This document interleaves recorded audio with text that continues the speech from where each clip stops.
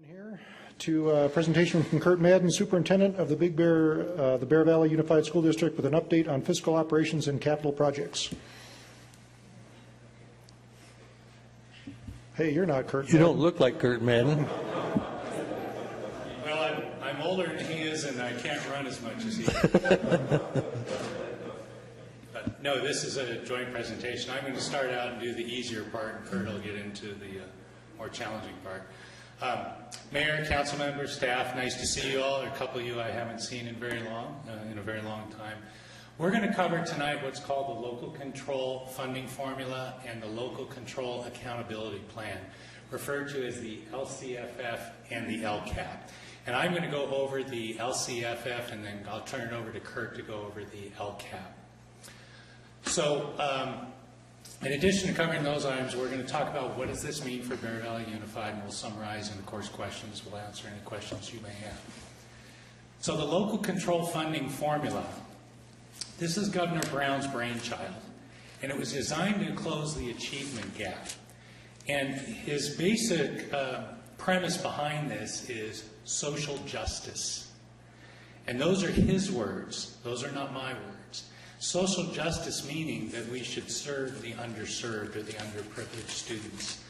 And what it's designed to do is it's designed to increase transparency and reduce complexity, reduce the administrative burden. Now, as Kurt and I just presented our first interim report to our board, we had some of these similar items in here. And I don't know where the reduced complexity is and the reduction in the administrative burden, because it's going to be a lot required by our district to do this. Doesn't mean it's a bad thing, it's a good thing. It's going to generate some opportunities for kids that didn't exist before. But it's a lot of work, especially in the startup year for us. It improves funding equity across school districts. And that's really driven by the demographics of school districts. And basically those school districts that have higher free and reduced lunch programs, foster students, as well as English learners will get more money. It's that simple. It improves local accountability, and I'm not going to touch too much on that because that's what the LCAP is all about, and I'll leave those comments for Kurt. The LCFF is a new model. It's very complicated. It's a very complicated computation from the old funding model we had for the past 40 years. And I gave it a little prelude to this just a moment ago, but it starts with a grade level grant. So K through 3 would receive a certain amount per student, 4 through 6 another amount, 7 through 8 another amount, and then 9 through 12. And then on top of that grade level grant, you would have these supplemental and concentration grants. So you get additional amount for free and reduced students, English learners, foster use. There's also a class size reduction component to it that requires us to get to a 24-to-1 class size in K through 3 by the year 2021. And there's some additional funds for that as well. And then career technical education, which ties into our current ROP program. So I already mentioned that this is an 8-year target. So what happens is we go through this computation today and we project out what our 8-year target is going to be. And then based on the funding from the state, supposedly we'll achieve that target. And as you can see on your printout there, your PowerPoint, the premise of this assumes that the funding to K-12 education will grow by $17 million between now and 2021. What it doesn't consider are any economic or political fluctuations or the Prop 30 temporary taxes. I want to take those 3 items and break them down. If we look at economic fluctuations, we all know what we've just been through the last several years. Quite an economic fluctuation. Sounds like a political term. Makes it sound not as bad as it really was. I want to add to that, if you went back to the crash in 1929, on average, from then to now, every 4.6 years, our country goes through a recession. I want to tie this back to the assumption that's made on the LCFF that the state revenues will grow consistently over the next 8 years. So having said that, is there anybody in this room that believes that the economy is going to continue to grow like this over the next 8 years in our state? Probably not. We're all optimists here, Mr. Kahn. I'm just asking the question, Mayor. The Department of Finance has already come out and said it's not going to happen in 8 years, more likely 9 or 10. But that's one of the premises of the LCFF. It assumes this ongoing, consistent growth. It doesn't consider any political changes. I think everybody in this room is well aware that California is dominated by Democratic rule. I'm not making a value judgment about that. I'm making a statement. The Republicans were not necessarily on board with the LCFF. So if there's a change in control in our state, it leaves a lot of uncertainty for the LCFF, in addition to the economics we just talked about. On the Prop 30 temporary taxes, that brought to our state about $7 billion. The sales tax part of that expires in 2016. It goes away. The income tax part of that, the increased income tax, expires in 2019. To our knowledge, our state legislature has not made any provisions for this funding dip. Hasn't been considered. So I already mentioned, I'm actually getting my presentations confused. I mentioned that previously in my other presentation. I didn't mention this yet. Based on our demographics, where's Bear Valley? We're at about a 72% what we call an unduplicated count. And an unduplicated count would be this. On those supplemental grants we talked about for free and reduced students, foster students, and English learners, an unduplicated count, if you had a 9th grader that was a free and reduced student that didn't speak English and was a foster student, you wouldn't get 3 counts for that, you would only get 1. So as we add up those 3 categories in our district, we're about 72% of our students fall into one of those categories. That's considered a medium percentile eligible school district. High would be considered 90. And that's going to drive a lot of the extra funding that we're going to get. Now when you think about this and you look at other districts that would be in, let's just say Beverly Hills for example. I don't know what their stats are, but my guess is they don't have a lot of free or reduced students. They probably don't have a lot of English language learners, and they probably don't have a lot of foster kids. So on a per student basis, we in Bear Valley will get more than a Beverly Hills type of school district. And then the other thing to know about this, because the public believes you got Prop 30, you got LCFF, you should have all this money rolling into the school districts, is the funding mechanism or how much is allocated to K-12 education in our state is still the same as it always has been. And that's Prop 98. And essentially what Prop 98 says is as revenues in the state go up, we get more money, K-12 education. If they're stable, we get the same amount, and if they go down, state revenues go down, we get reduced. We just experienced that over the last several years. We lost about $4 million in revenue on a $24 million budget. Any questions on those items? Mr. Yan? Mr. Khan, you had mentioned that the way that you normally funded, or the funding for schools is about 40 years old under the old program. Does this, bottom line, does this solve your problems? It doesn't solve our problems. We're going to get more money this year. We're likely going to get more money next year and in the forthcoming years. Kurt's going to talk a little bit about the LCAP. And there's going to be some obligations, some fiscal obligations associated with that LCAP. We are definitely in better financial shape today as we were a year ago, partly because of this. So this is a component of solving our problems. This puts us in a better position. It's still going to take good fiscal management. Sure. Okay, thank you. Mayor Pro Tem Corretto? Mr. Corretto. When you said that the LCFF assumes the amount will grow by $17 billion. Does that also assume that the Prop 30 temporary taxes will somehow magically be extended, and so that revenue will continue also? Or is it $17 billion less the Prop 30 temporary taxes? To my knowledge, there have been no provisions made for when those temporary taxes go away.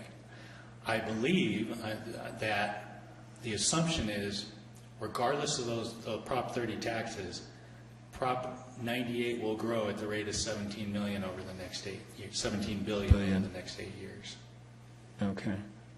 I guess one of the other things that kind of bugs me is all of the special cases that you talked about where you get extra money. There's no mention of gate kids or any kids that excel in our district, and there are a lot of them. And is there any provision for additional funding for the excellent students that we have? There is no additional funding for the excellent students we have. Having said that, we used to receive a lot of money unrestricted and then another portion of the money restricted. Pre-2008-9 state budget, we actually got some money for what was called GATE, which is what you're referring to.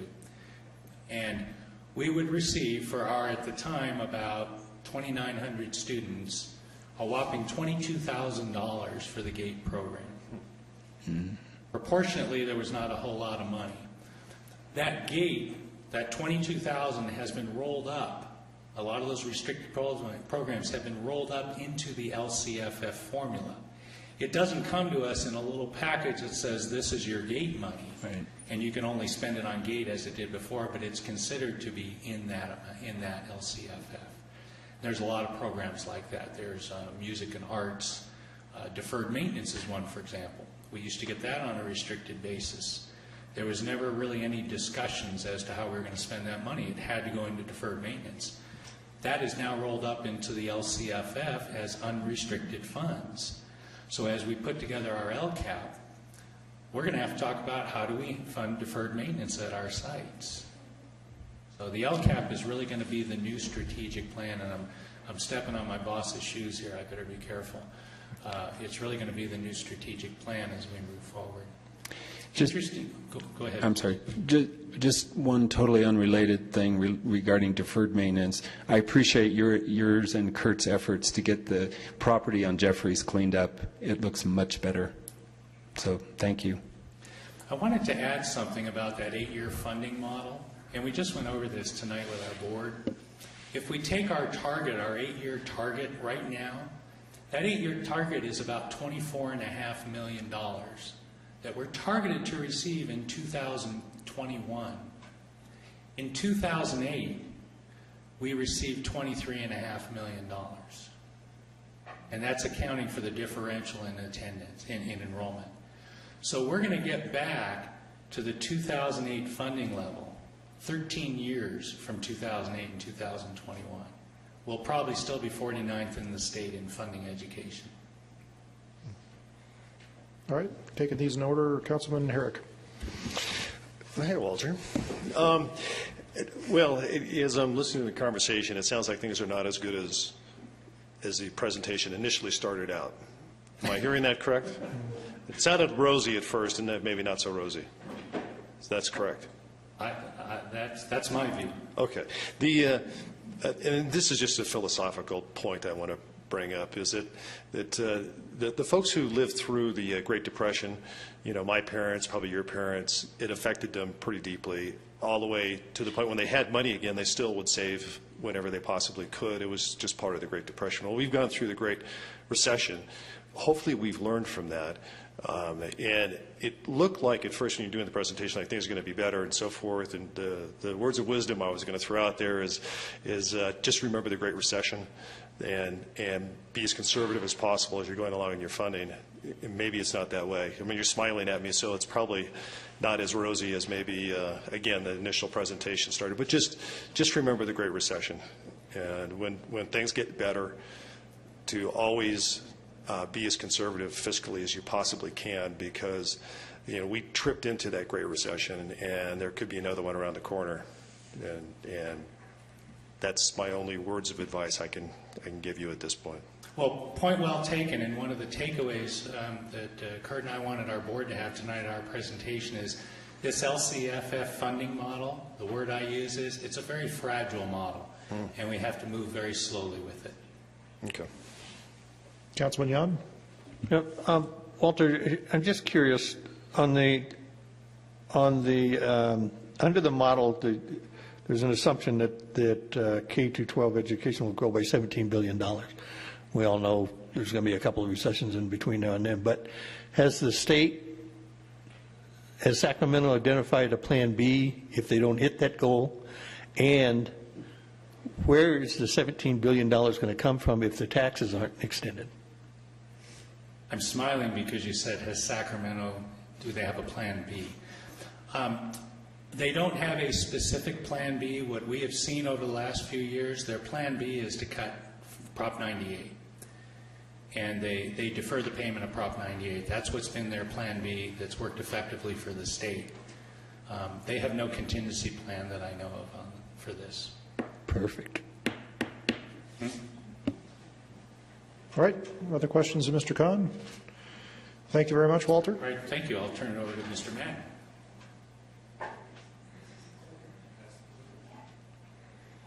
Good evening, City Council members, support staff, Mayor Obernolte, Jeff, and community members. Walter, he kind of gave the yin, and I guess I'm going to give the yang. They kind of go hand in hand, so we have to do both. I want to see that on a business card if you're going to do it that way.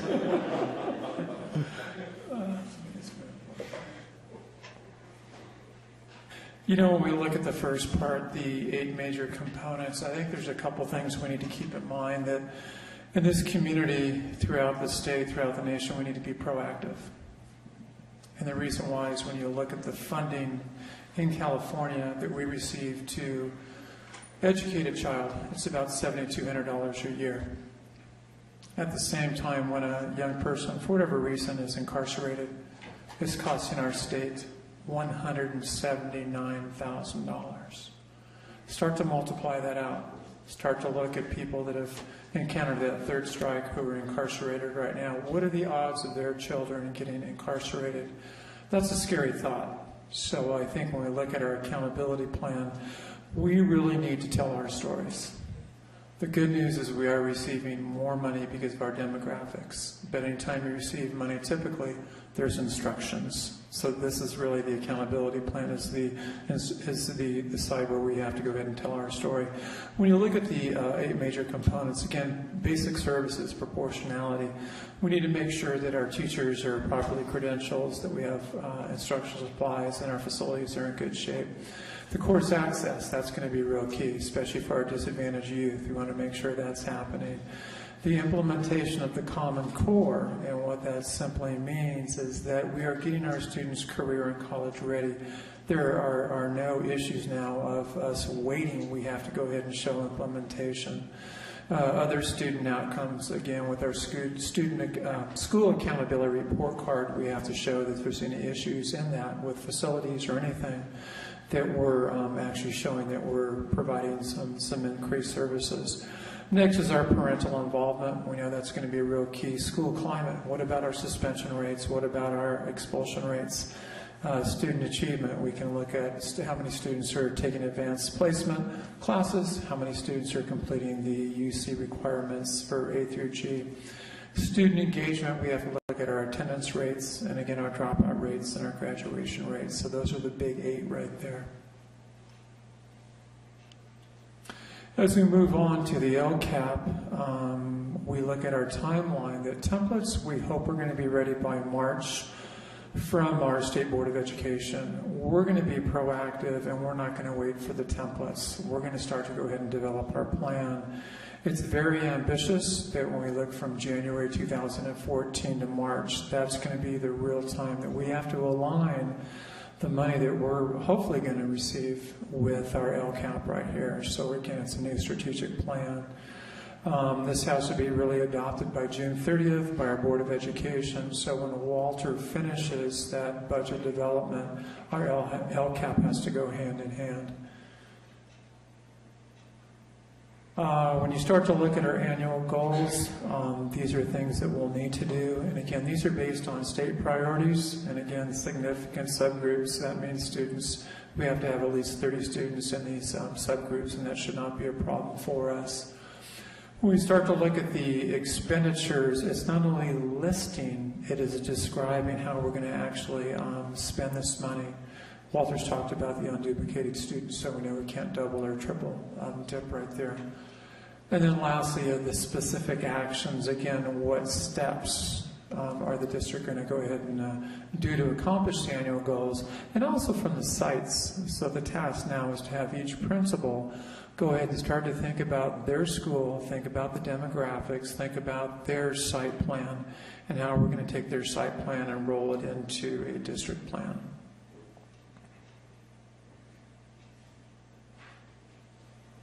When we start to look at the requirements of the LCAP, and again, as I reference Ed Code, I have 20 pages right here of Ed Code that we cannot violate, that we need to honor. The consultation is just going to be ongoing. It's teachers, it's principals, it's school personnel, it's meeting with pupils in our local bargaining groups, and that's going to be much more collaborative. Like Walter indicated, when we start to work together with all these different components, it's going to have to be something where it is going to be our new strategic plan that's going to be key.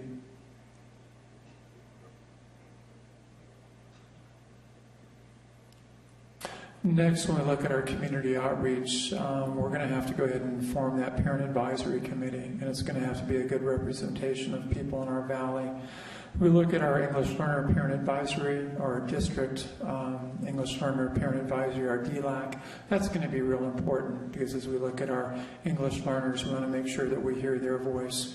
And again, you can see that the superintendent must respond in writing to all comments received. That's the chance you take when you go out, because most people that have had an education, they feel like they're pretty good experts, and I think that's fine. At the same time, we need to educate our community and make sure we're doing that. Next, when you look at, again, public inputs, again, we just have to get that information as far as written comments, public hearing, and again, I must respond in writing to comments. Probably the easiest thing to do would be put Walter out in front. Because he thinks he's older than me, but he's really not. But he's our money guy.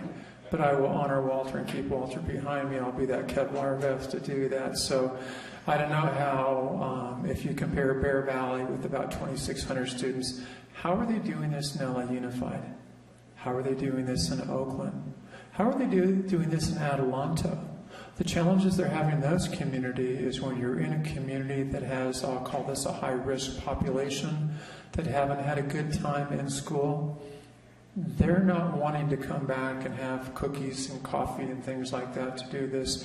That's the last place they want to go to school. So it really, really makes it tough for them. And I'm just pleased in our valley, I think we're going to be in a pretty good position. As we add more complexity to this, we have to go ahead and follow something called a planning matrix, that we have to include our strategic plan, we have to have our LCAP, we have to have our Common Core state standards, we have to have our English learners, we have to have our Title I for disadvantage, and then we need to show something for technology. You can see this is going to be a very involved process, and I'm embracing this just like any challenge in my life, and I'm looking forward to it again as an opportunity, because again, we have a moral obligation to educate all of our youth here in the Valley. When we look at our stakeholder engagement goals, what we really need to do is really start to inform and consult, and I think this was a good night to talk to our city council. We've got to get fact sheets, send out newsletter and public comments, develop our focus groups and our workshops, and do some action research. We're going to have something out at North Shore next Monday night at 6 o'clock for our community to listen to them. And then also we have some staff presentations coming up for members of our staff here in our school district.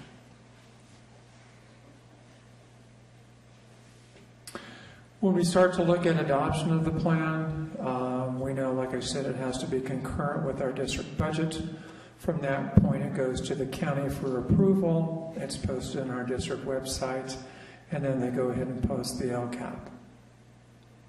That's if it's done correctly. Now we start to look at oversight, and you can see there's layers after layers after layers. For whatever reason, if an LCAP is not approved, The county office starts to look at strengths and weaknesses. They can assign an academic expert. And the superintendent of public instruction, they can assign the California Collaborative for Educational Excellence to provide advice and assistance. I would hope and bet that we don't have to go there, but I think, again, they've got layers and layers and layers of things that might happen to a district. That's just a reality. Next, as we see here, if a district fails to show the improvement of the outcomes in the subgroups, when we look at 3 out of 4 consecutive years, we know at that point that there's going to have to be some changes to the LCAP. There's some budget revisions. And then again, we start to look at the governing board, what action can be taken, and they can actually appoint an academic trustee. I'm hoping that we don't have to go there, but again, if we look at Sacramento and this money that's coming out, they have these mechanisms in place.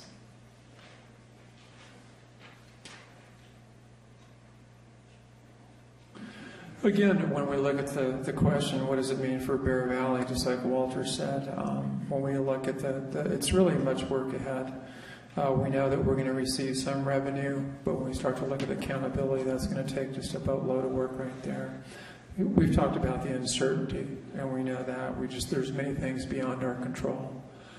When we look at the LCAP, we know all the meeting with our teachers and pupils and administrative school personnel and bargaining units. We know about the parent advisories, review and comment. I need to respond in writing. And again, we've talked about public hearing, board adoption, county approval. So the spring will be busy for myself and for Walter. When we summarize it, when we look at the LCAP, it's very complex. When we look at the 8 years, a lot can happen. We have the volatility that's always going to be out there, the demographics.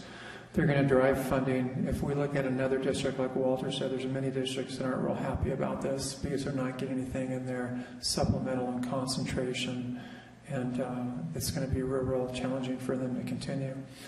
With the LCAP, we have the proportionality to make sure we truly are providing services for our disadvantaged youth. It's the outreach and building consensus. It's the non-negotiables. These are things that need to get done. And then the alignment of our budget priorities with our LCAP goals.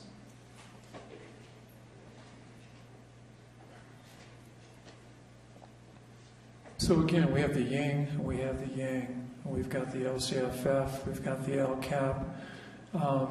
I believe, based on the almost daily interaction we have online, the conferences that we attend, we're students. Walter and I show up as students, and we're in the first row, and we're taking copious notes, but we feel good in our community that we've already got some good engagement with our community, and we're going to get out in front of this just as soon as possible and get it done. So I'll entertain any questions. Okay. Councilman Yon? Thank you, Mr. Mayor. Mr. Madden, do you have any idea what it's going to cost the district to implement these 2 programs? The cost. I think the cost is going to have to be just absorbed by our current budget right now. There's no additional funds to pull this off. We're going to have to do it internally. Because just listening to both you and Mr. Khan talk, this is going to get pretty expensive before it's all over, I would think. And this could be a full-time job. Again, if I look at an LA Unified or a Long Beach, one person, a superintendent or even a cabinet, could not do this, because if you look at the miles and miles and all the different ethnic groups, to pull that off in 60 days is almost impossible. So we're not going to wrestle with an 800-pound gorilla. We've got about a 50-pound gorilla. And I think we're going to do okay. We wish you Godspeed. Thank you. Councilman Herrick? It seems like it's relatively political how this all got put together, but with that said, and I listened very carefully, it's still as clear as mud.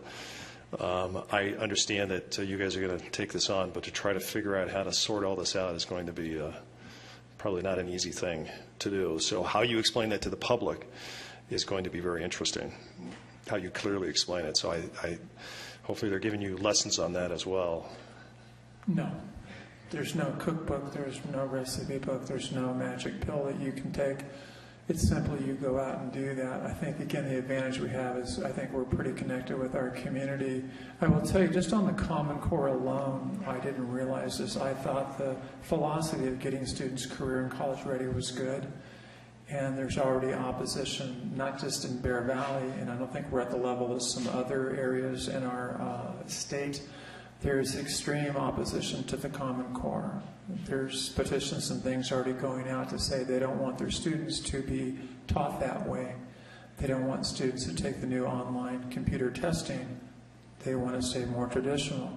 I think when you look at your advocate groups, they're positioning themselves in board meetings to actually see what is included in the LCAP, and based on what we have already heard, if those disadvantaged students are not being served, now we have a bigger issue. So you have to be, again, when you look at your portfolio, you have to show balance. For example, if a district made a decision to give employees a 15% raise with this money, which they could maybe justify that they want to retain highly qualified staff, and they're not serving those students, that could be fatal for that district and that community. So, and a lot of districts are getting a lot of pressure right now. We know that based on all the conversations that we engage in and things that we read online. So, yeah, we're going to have to be very meticulous.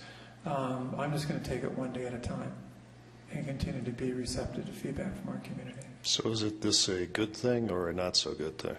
Well, I guess it depends how we look at it. I think the first year with anything, if you take a funding model that's been out there for 40 years, the first year and anything new is going to be difficult. I'm looking at it in 3 to 5 years. That's where it's really going to get interesting. I'm looking at 2016. You're very smart people. You pick up right away. What happens when the sales tax goes away? What's our plan?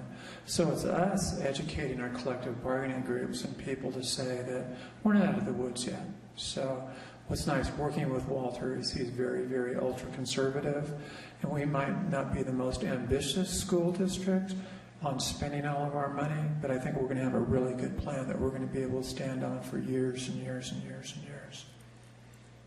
Thank you. Other questions of Mr. Madden? Okay, well, I had a couple, but before I get into that, I just want to embarrass you a little bit. Mr. Madden, as some of you probably know, just got back from doing the Ultraman competition in Hawaii. And I didn't know what an Ultraman was until I heard about him doing it. But it is more than twice as hard as an Ironman, which I had heard of. And I'm just blown away that you're capable of that. It's for those of you who don't know, it's the first day, it's a 3-day deal. The first day, you get in the water, you swim 6 miles. Then you get out and you ride a bike 90 miles with 6,000 vertical feet of climb. The second day, you get on a bike, you ride 170 miles with 4,000 vertical feet of climb. And the third day, you run a double marathon, 52 miles. And Kurt, I know you know that I did my first triathlon this year. The gulf between what you are capable of and what I am capable of is astonishing to me. And I know that you support our efforts to turn Big Bear into a mecca for all kinds of outdoor recreation. I just want you to know what an inspiration and role model you are to the people that live here and how grateful we are to have you as spokesman in that capacity. All right, enough of the ego stroking. Oh, wait, I lied, because one of the things I was going to say is I mean, I think most of the people here in the dais share my view that we would hope that you would be able to focus not just on the low-performing students, which is very important, and we support you in those efforts, but also on the high-functioning students, because by tailoring education to the needs of the high-functioning students, we're creating an education system that is going to make people want to move to and live in Big Bear Lake, and that's very important to us. And so I want to commend you on your efforts just recently in implementing the STEM program at the middle school, as I think that is a great example of creating a program that's going to meet the needs of those higher functioning kids, and also in just the areas that they're going to need for job skills in the 21st century. So I want to let you know how much we appreciate that. So you didn't talk about any financial clubs ultimately if we fail to meet these accountability standards. At the end of the road, do they take money away if we don't meet it? They have complete control. They can just spend anything they choose to. Okay, so I mean, I don't think they can take away funding, but they can definitely rearrange that LCAP plan and look at our budget and go through our budget to make sure wherever we're spending our money, that Okay. they're going to make some very strong recommendations. I understand. So what I heard you say is it's separate, the funding formula is separate from the LCAP, but they reserve the right to step in and make decisions for the school board if we have not met those accountability standards. Yeah, and the way I view it is when you look at the submission, when you get the budget approved and the LCAP approved, they're not going to attack one, they're going to actually go into both, because if we're not spending more, if we're not providing more services, they're going to have both right there, and some adjustments will have to be made. Okay. Thank you very much. Any other questions? Thank you, Mr. Madden, for, go ahead. Yeah, just one other comment. I know we were talking a little bit about our gifted and talented education, and think of this, say this setting right here. If we have 1, 2, 3, 4, 5, 6, 7, 8, in our valley, if 7 out of 8, or we would add 2 more, that would be a 10 for 100%. But 7 out of 10 are disadvantaged. When we provide additional services or programs for students, if it's arts, if it's interventions, if it's enrichment, we can't just say, well, we're just going to serve these 7 right here. It's really going to go for everyone. So I think that's what's going to be beneficial for our GATE students. At the same time, a sidebar, our board is approving to revitalize our GATE programs. And that's something we're working on right now for next year to really start that again. So we want to take care of those students too. All right. Well, thanks, and thanks for coming out on a school board night and giving the excellent presentation. We have one more stop tonight, I think. Well, really, where is it? Where are we going, to the Democratic Club, Walter? Or I'm not sure, but thank you again. All right. Thank you, Kurt. Oh, yeah, and thank you too, Walter.